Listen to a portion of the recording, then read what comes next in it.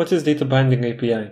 In the end, data binding API is very similar to ButterKnife because it's about simplifying Vue code. Data binding API works more with the layout XML files. Well, it just gives more benefit there because you can pass your variables from your code into the layout itself, and it will figure out automatically what should go where without you calling setText or attaching add-on click listeners. So here you can see that this layout file is a bit different. It starts with the layout root attribute, and then it has submember called data, which specifies what kind of variables and what types are they for this view. And what's interesting is that these text views that we can see here at the bottom, they have text defined with this attribute user.firstname and then user.lastname, and the view will figure out automatically that it needs to take this variable from their user object, and it will be entered automatically without you calling setText. So basically, in the end, it's just a neat way to simplify passing variables and displaying that pass data to your user interface. Setting up data binding dependencies.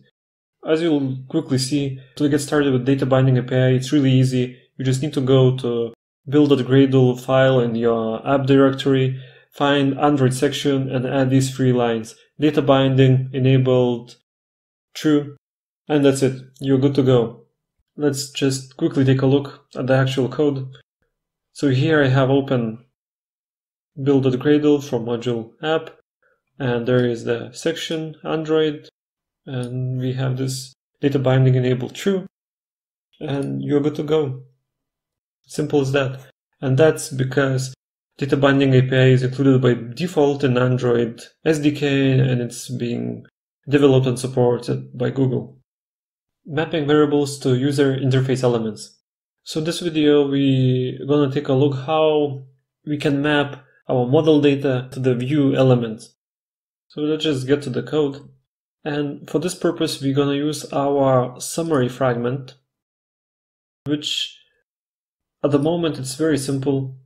It has just this one text view that uses summary text from the portfolio list data class that we've used before. So let's just get back to the layout. And we can see that we have this data section, which defines variables that this layout can expect. And then it has the layout itself. Inside the layout, we have this one text view, which takes its text from data.summary text variable. And to be able to use this layout format, we just need to do a bit different initialization when working with data binding API.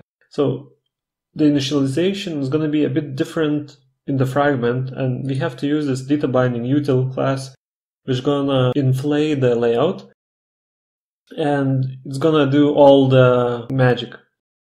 So when we have that done, we have this binding class reference, and then later, when we call render method, we basically just pass this class as a variable to our binding, and then the view interface is going to be updated automatically. That's basically it. And in the next video, we're going to take a look at RxJava, and it's a reactive API framework, and it's quite a big undertaking to understand it, so it's going to be interesting.